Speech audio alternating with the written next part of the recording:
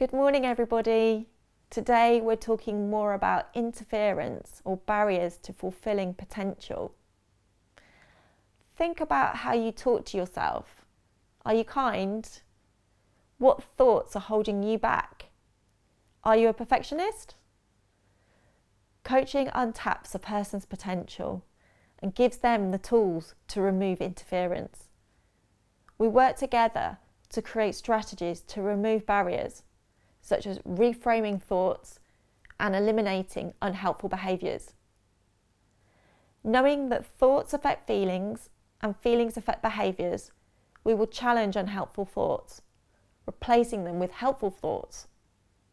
If you'd like to know more about how coaching can help you, please get in touch.